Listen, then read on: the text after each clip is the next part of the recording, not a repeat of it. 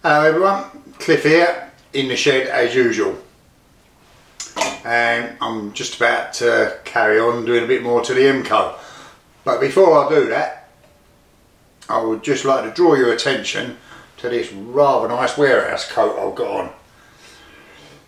Now, all the while I've been doing the shed, I've mostly worn my overalls because it was very shitty up here. But most of the time when I pop up here to do something or whatever, I just really want to put a lab coat on, a warehouse coat, lab coat, whatever you want to call them.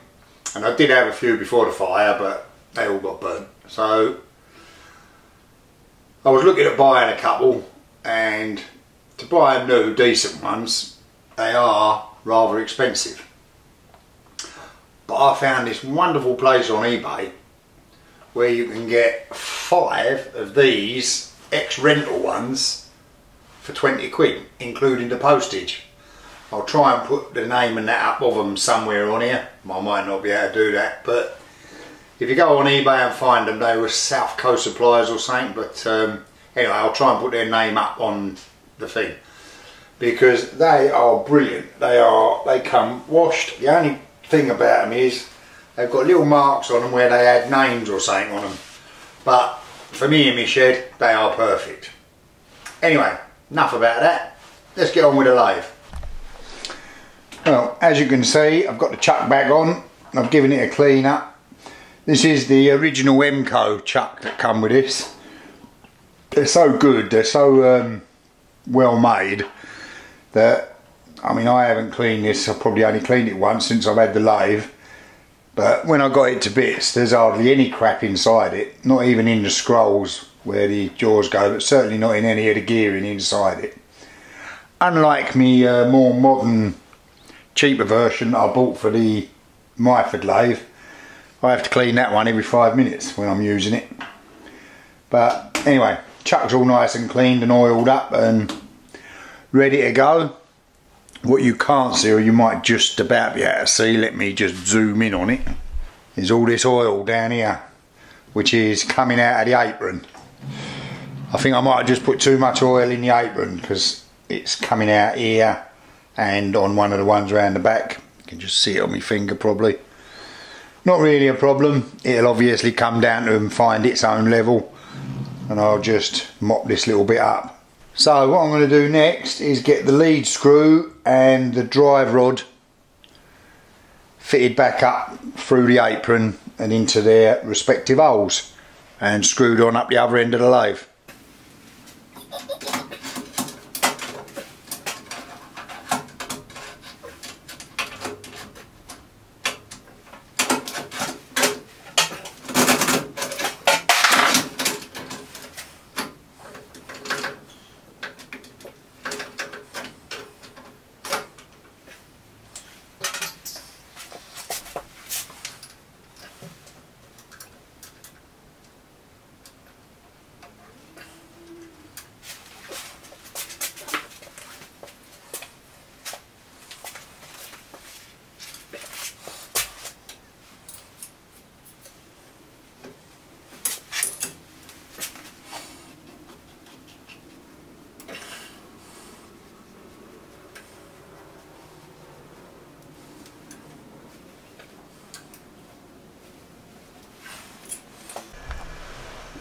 Right, well, I think I've got this lined up.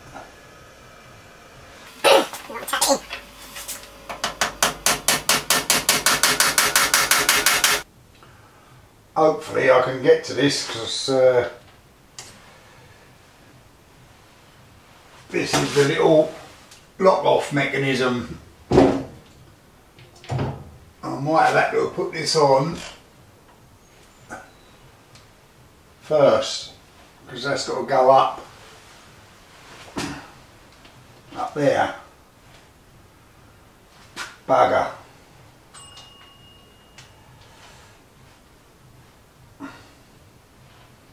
And there are things in the way here. Right, I think I'm going to have to get a magnet on a screwdriver and try and get this bugger in. Well, because life is a pain in the arse, I don't think I'm going to be able to get a little bit of metal that this bolts onto to lock the to slide off, I am going to have to take this off to do that, but I've got the ump, so I ain't going to do that right now. I'm going to get the tailstock on.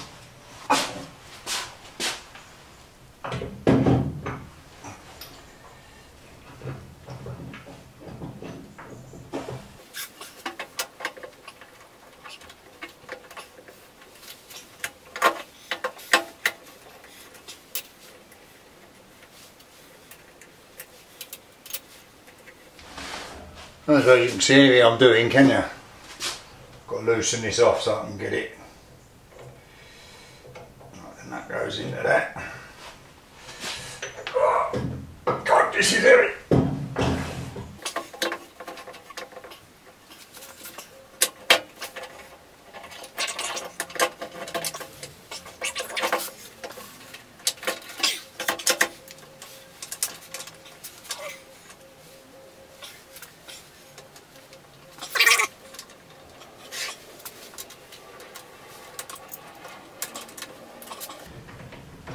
There you go. That's the tailstock back on. Now I've got no doubt that this ain't going to be in the right position.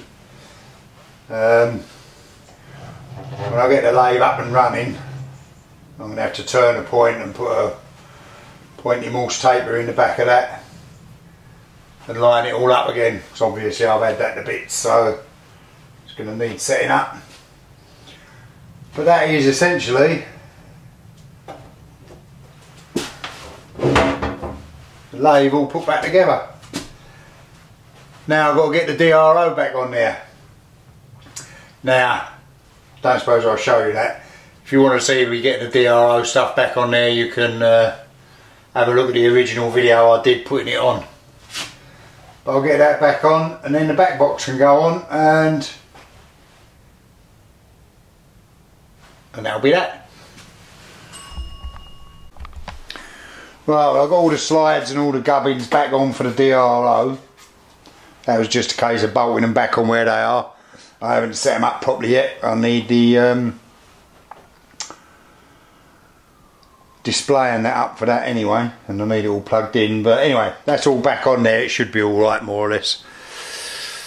Now, I used to have the display mounted on the wall. The monitor, the actual monitor goes on there, and this arm was on the wall and just swivels about on this. But I'm going to mount it on this old electrical box that's empty now. Got the light back on, so I'm going to drill a hole in here in the middle and mount it, basically mount it on here. And then this is going to go back into there, and I'm also going to drill a hole through here and mount the tachometer display box on here as well. This then should be able to swivel like that, like that, like that, like that. Anyway, that's what I'm going to do now.